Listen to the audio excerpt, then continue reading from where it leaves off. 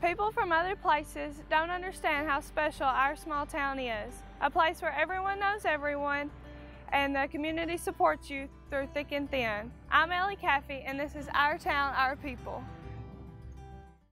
Recently, I had the opportunity to be a co-host on the KY Sports Guys during their weekly radio show on the Hoss. After the show, I had time to catch up with them and ask a few questions about the success of their blog and radio show. Hi, I'm Ellie Caffey, and I'm here with the KY Sports Guys, and we're going to be talking about Our Town, Our People.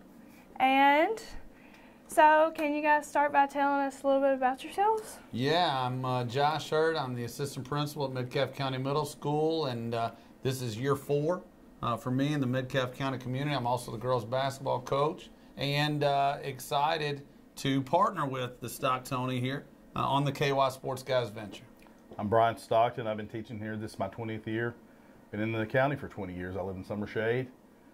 And again, excited to be a KY Sports Guy with Coach Hurt. We've been doing this for almost 3 years now. It feels like 3 days, man. Exactly. It's really flown by. Yeah. Well, can you tell us how you landed in Metcalfe County and what brought you here? Go ahead. I got a job. I knew a guy who taught here from Albany. I'm originally from Albany, and I knew a guy who taught here. So there was an English job coming open, and I interviewed and got the job. And then once I got here, I never wanted to leave. It's a heartwarming story. I was in the witness protection program. They said relocate, and I said, okay, no. Okay, cut it. Stop. Don't put my picture on. Blur it out. Exactly. No, a true story. Of course, I grew up in Monroe County. I've been in several different places, but for Dina and I think it was just time to kind of get back close to one of our parents. And Metcalfe County is a great community, and it had an opportunity for me to keep coaching and also get into administration. And it's been a great move. We've been really happy. We're just like Bryant. We live in the county, in the Summer Shade area, and we're really happy to be a part of it.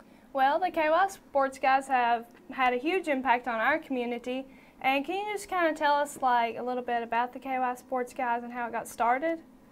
Oh, you want me to start and you finish? That'd be great. Okay, a couple of years ago, about 3 years ago, as I mentioned, I wrote a post, just something I wanted to write. I hadn't written in a long time. I wrote something about Super Bowl and the pregame hype and how I barely could take it anymore.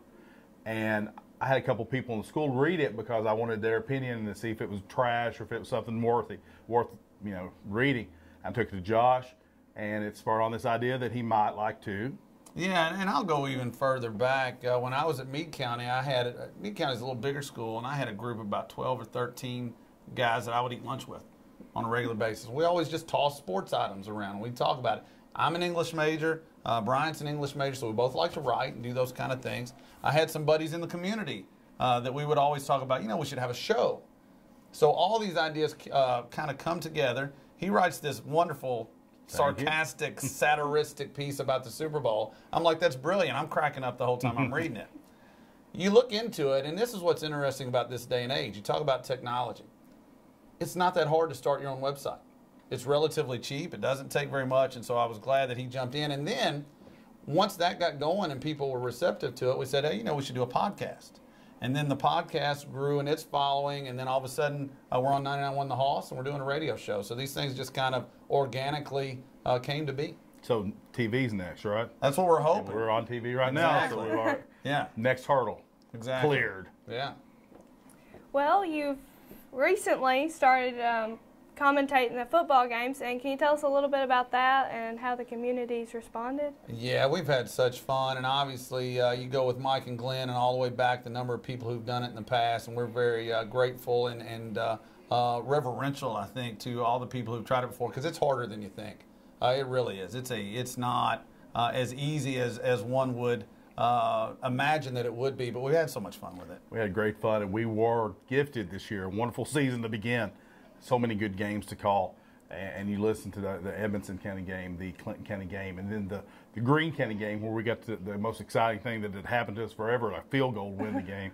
So we had a great season call, great bunch of people talking to us, telling us how much they enjoy the show. So we really appreciate everyone. Yeah, and it's been good for us from a selfish standpoint, because it kind of connects with the show, and so it gets people thinking more about the show as well, and the website and the YouTube channel, which we have, and we can plug some Hornets Nest Picker stuff if we get a chance, and so it's been a good springboard for us. But the most important thing, and I think anybody who's ever done it before or who will do it later, is that we get to get the kids onto the radio and give them an opportunity so that people that can't get there can hear it. And just working with the coaches and the kids have been so much fun. That being said, we just recorded show 42 tonight. Coach Brockman and a bunch, I said a swarm of his Hornets basketball players were here tonight on the radio. So if you get a chance, you can go listen to that on the podcast app or on Spreaker or on www.thekysportsguys.com. Ellie was our guest host tonight.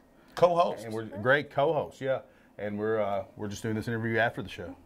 Yep, and the community is very thankful for the radio show, and I think that's kind of connected us with you guys and opened up a new venue. Cool. And Thank you. how do you feel? Like, do you feel the community support? No doubt about it, and it's been one of the most fun things about this. And thank you to all of Metcalf County. You know, we started this out, and I remember we started a Twitter account. And when we got to like 25 followers, we're high-fiving each other because we thought it was awesome. We're up to nearly 1,000 at this point.